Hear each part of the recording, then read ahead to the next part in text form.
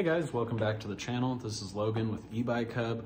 I'm here to diagnose an issue that I've seen a couple times recently with some of the Rad bikes, specifically the RadRunner 1 Pluses is the one that I'm going to be working on today.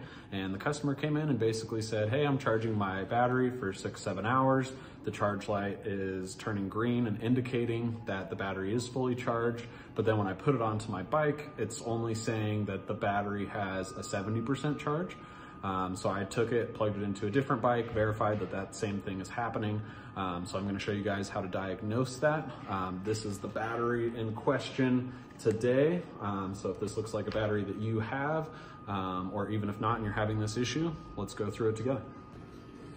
All right, so the first step here is going to be to get that battery in that off position where we can actually pull the battery up and off of the bike.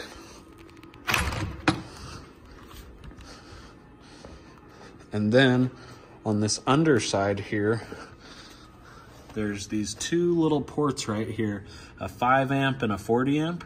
And these you can just use a flathead screwdriver to get underneath here, or a little pick is what I used.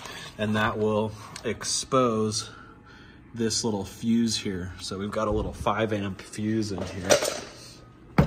And that is what we're gonna be removing. Here you can see the difference. This is the fuse that I just pulled out of the bike, and you can see that it's really hazy in there and that there's no connected little wire. This is one of our new ones that I just went and picked up from a auto parts store down the street, and you can see this is still in contact. It's nice and straight in there, nice and clear, and then you can see just the difference on those guys. So this is the one that we took out. This was the blown fuse and the cause of that issue. So once that cap is removed here, we're just gonna take some needle nose pliers, or if you have a fuse puller, that works just a little bit better. And then you're just gonna use that to go in there and pull that fuse out. Now we're ready to put our new fuse back into that 5 amp slot there.